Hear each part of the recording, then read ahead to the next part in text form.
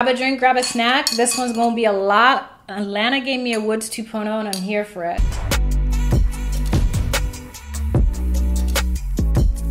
Hey loves, it's A back on your screen with another one. I hope you're all well. As you can tell, today we're going to talk about Atlanta Season 3, Episode 8. It's called New Jazz. I don't know why. I also don't know why they called Paperboy that. So if you know, let a girl know down below.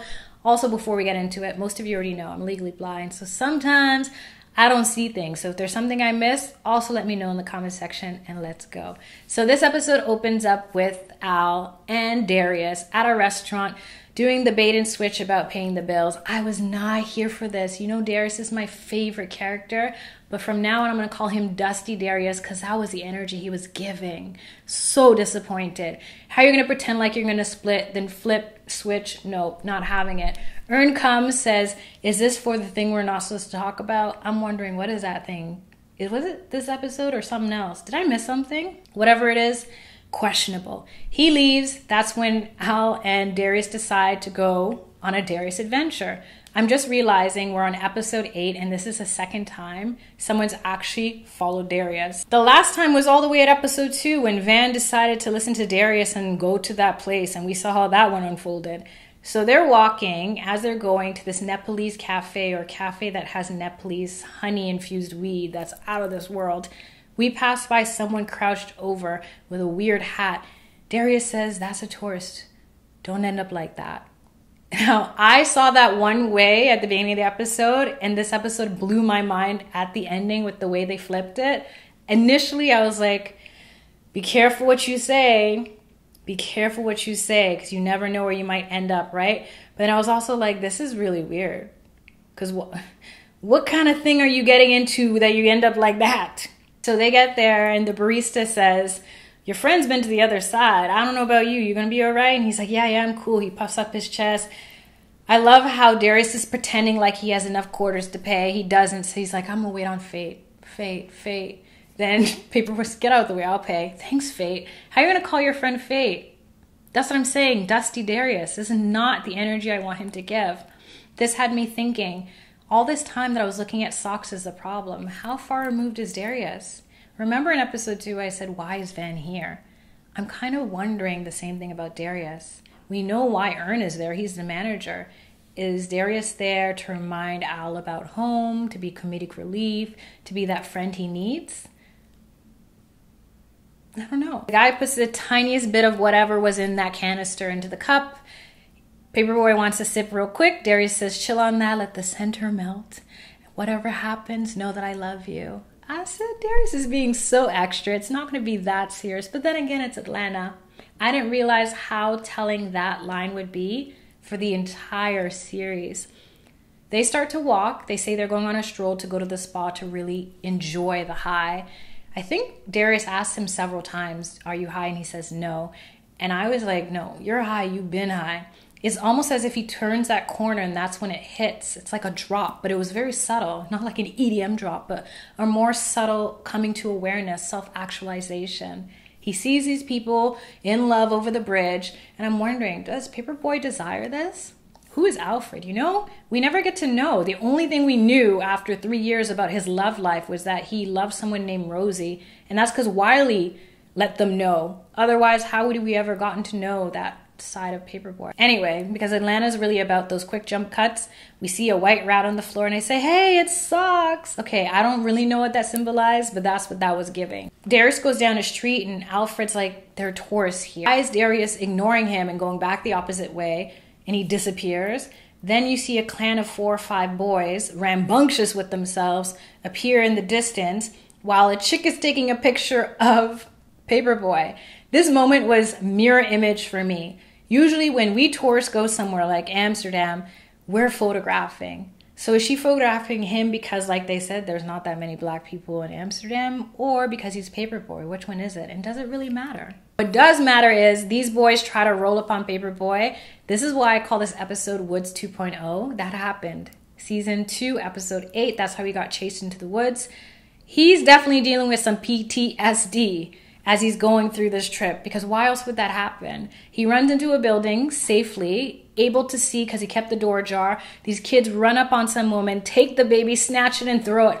Why am I laughing hard at this moment? I feel so guilty for laughing at this. This is the same thing that Issa did in Insecure. Why do I find it so funny? Because it's so ridiculous, I guess. Anyways, now we hear someone crying and I said, oh my gosh, no more horror cuts. I'm so over it. You guys don't understand. I don't do horror. So when he goes up on her, I'm like, this could go way left real quick. She's making weird facial expressions and I'm thinking, is the captor right there? No, she's part of an exhibit. She's an art installation weeping for what? I don't know. Maybe it represents the performative art of apology. I don't know. Whatever it was bizarre. He exits that room, enters another, and it's more of a typical aesthetic museum vibe. There we meet a interesting character by the name of Lorraine. She's got her loose sweater dress thing going on with the fishnets. As soon as I saw Lorraine, I said, I know what they're going to do with this character. Lorraine is so similar to Paperboy, but so opposite. It's insane. Here you have this character that's unapologetic, that wherever she goes, she's her. She can't really hide from her identity, and that's what makes her stand out. Those are a lot of similarities that Paperboy has. But in different ways, she's very abrasive and blunt to the truth. We haven't really seen Paperboy do that other than when they were at the old man's house, when he says, you know, you gotta run game too. Here goes homegirl, reading him for the filth. I said, how does she feel so comfortable being like, oh, you're a rapper? She doesn't know who he is, but he's got the aesthetic. That also plays on the part that a lot of my friends say when they go overseas, they're automatically assumed to be a rapper. It's like if you're black and you're somewhere with money or you look like you have money, you're a rapper. There's nothing else. You can't be an entrepreneur or an engineer, you're a rapper. And I thought that was very funny. He is a rapper, but it kind of played on that sentiment. They go back and forth. She's like, you need to lose the hat. I love how the first thing she says to him is that hat is for women, basically. And I say, what? You know about gender fluidity. Let fashion be fashion. I mean, I never thought I would see him wear a hat like that, but he was pulling it off, I would say. Better than the one she was trying to give him. It's funny how there's this saying of putting on different hats. The way, you know, if you're a mom, you're going to put on a different hat to be in the corporate world. Or if you're an uncle, you're going to put on a different hat to be a business person. Whatever it may be, we wear different hats every day. So I thought that was a figurative way as he's shifting his hat. He's not taking it off, but he's playing and toying with the thought of what would it be like to blend in, to be somebody else. And he eventually succumbs and switches hats. I wouldn't have done that. That hat was not a look. He should have kept the old hat, but for reasons to blend in, to go on this adventure, he switches into that ugly hat. They exit, it's night. One thing that Atlanta does so well is they pair fact with fiction. It is true that the days may be shorter in Amsterdam, depending on what time of the year it is. I never knew that. It wasn't until my friend who lives in Sweden told me they have 23 hours of dark one day a year. I said, I'm never visiting you that time of year. I didn't realize there's parts in the planet that experience quick dark and long days of light. So it could have either been that, hey, it got darker here earlier because it's that time of year, or you're in a state of flow, you're meditative, you're self-reflexive, time is passing, you didn't even realize. Whichever one it is, suppose it doesn't matter, right? Before we get further on the plot, I just want to add this little tidbit in and see if it relates to you as well.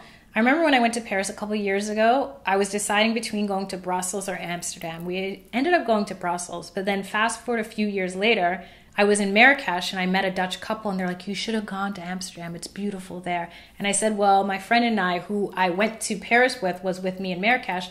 We both said we preferred Brussels because we don't smoke weed and I don't need the red light district, and neither does he. And they said, no, that's the misconception. There's so much more to offer there. There's culture. There's just... And I think going into the museum really embodied that Amsterdam to the North American gaze may be one thing, but could be so much more. And that says a lot for tourism, but for life as well. A lot of times we enter into something thinking it's one thing, and then we come to a realization that it's so much more. Back on track. They leave. They're walking down a busy street, and then he loses sight of Lorraine. Now, this part was so strange to me, and it only made sense at the very end. I'm thinking, boy, you rich. If you haven't dropped yet, you don't feel it, it's dark, call an Uber, go home. You can Uber anywhere. What's the problem? But he's so insistent on following her and calling out her name. It was very childlike. You know when kids get lost in Walmart the way they are? That's what he was giving. And then I got really creeped out because I just had a conversation last week with a friend about this spirituality thing in his home country where they have a thing where if you hear a voice that's calling your name, no matter how familiar it is, if you can't see the person, you don't follow. The reason why is because spirits apparently will take you out and enter your body. Now, maybe that's not what this episode was giving, but I just think it's so creepy that I just talked about this last week. We don't see Lorraine, but she's calling him kind of like a dream, but also someone familiar, and he's chasing. It was just weird. It's just weird. I don't like it. Lorraine pops back up. Al's and my heart rate can go back down. And she's got a new outfit on. I said, okay, girl, pull off your sweater dress. She goes downstairs. We meet up 2 other friends whose names I don't think we got.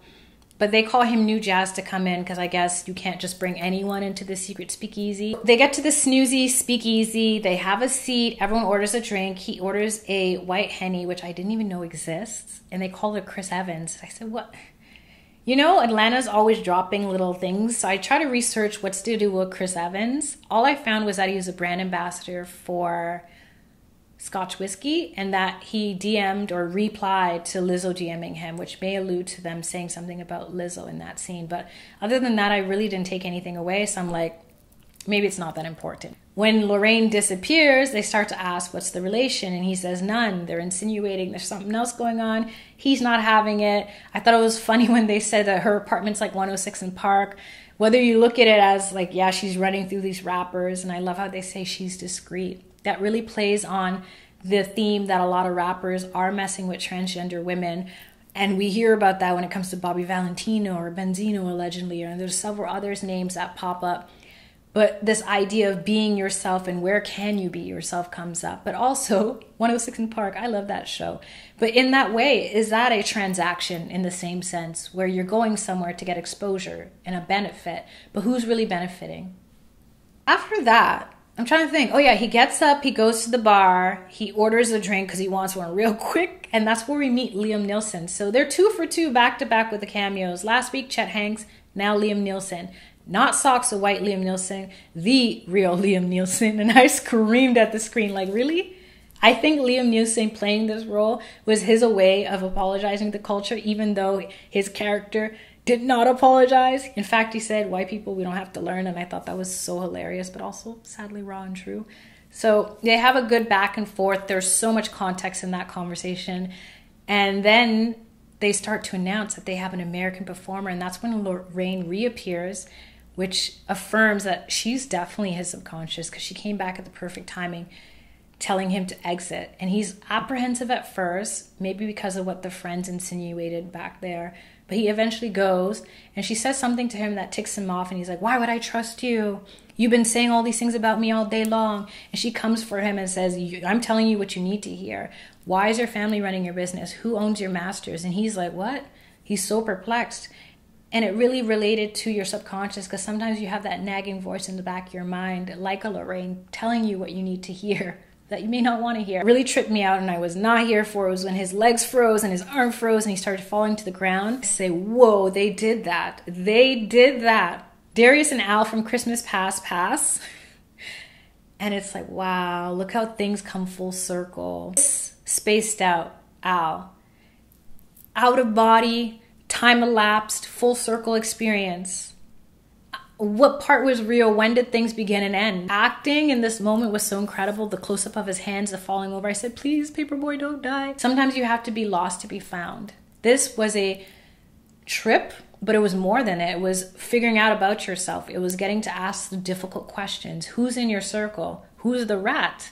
There's just a lot going on with this episode that I can't even begin to really encapsulate. So I hope you guys help me. My mind was literally blown seeing that, because on one level it's like, don't judge, because you never know how someone got to that position. Sometimes you need to be lost to be found, like I said. And more importantly, you need to have these experiences that shift your perspective, because we could all be in that place, you know? So the next scene, Al is cozied up. It turns out that Ern took off his clothes. He found him on the street. And just before he's about to leave, Al asks, who owns my masters? Ern says, what? Come again, pardon? The way he said what?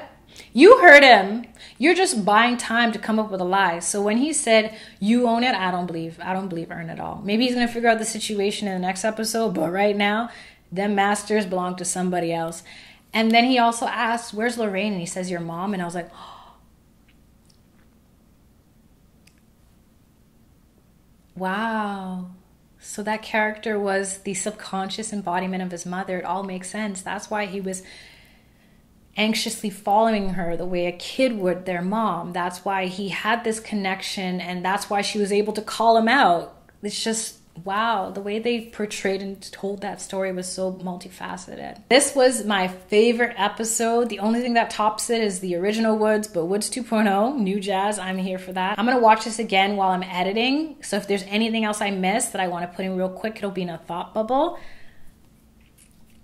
Just impeccable.